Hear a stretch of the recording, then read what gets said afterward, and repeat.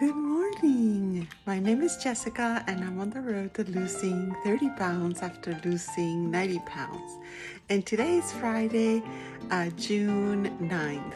And I just finished a workout. I woke up late because I took the day off. So there's a lot of things. First, I did lose a little. The second thing is that the boys and I went to see Transformers. Amazing. We did a very late show, so I'm full of popcorn and and peanuts. So let's get to it and we'll discuss. As you can see, I'm 178.6. And good news, the other stuff I'm not too concerned about, but there is fluctuation there. I am using measurements to take that as an indicator. My one accomplishment is that I went up in weights. I am very excited.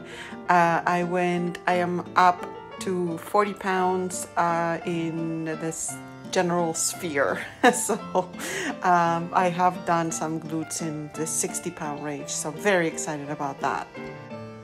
The last thing is just the movies and how my boys were very excited and they took out their Transformers. I did want to touch upon one thing, is that yesterday I had popcorn and I had some of my boys' popcorn and also their candy.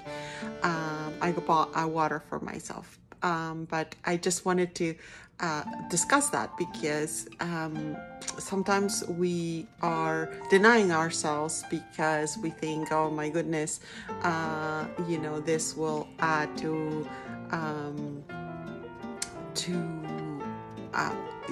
this will influence the scale, and it truly kind of it does, because of course if you have a lot of sodium, yesterday of course I did, and if you drink a lot of water, yes, it will, but we always have to take all that with a grain of salt. It has to be really accumulative.